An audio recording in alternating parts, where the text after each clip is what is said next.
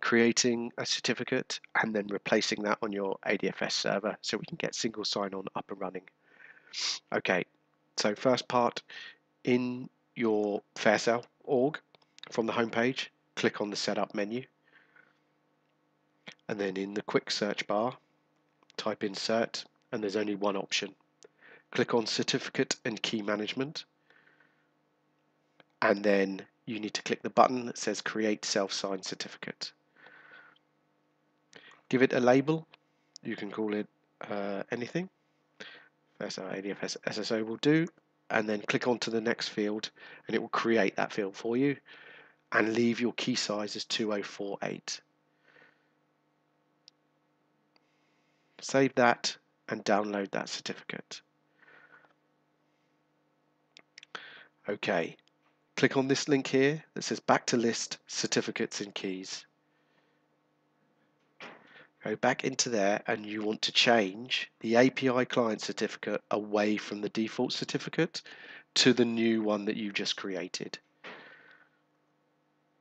Save that. And then now the last thing we need to do within Fairsail is point your single sign-on service to that new certificate that we've just created. So if we search for single sign-on in the quick search bar, click on the single sign-on settings, edit your single sign-on settings, and then change the request signing certificate from default to the new certificate that you've just created, and save. Now just bear in mind at this point, once you do this, single sign-on will be unavailable to all users, so if they're trying it, it will fail.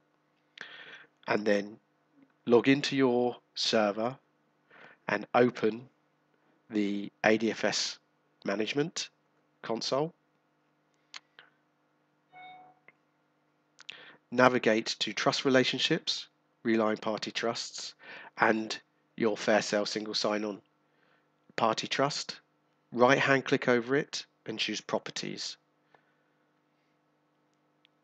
If you click on the signature, you will see that there's a proxy.salesforce.com. This is the certificate that's being retired. So what you will need to do is you'll need to add the new certificate that you've just created. So to do that, click on Add and then find your certificate.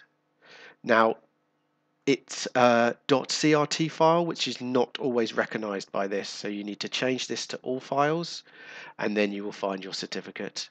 Click Apply and then OK, and that's it. You're done.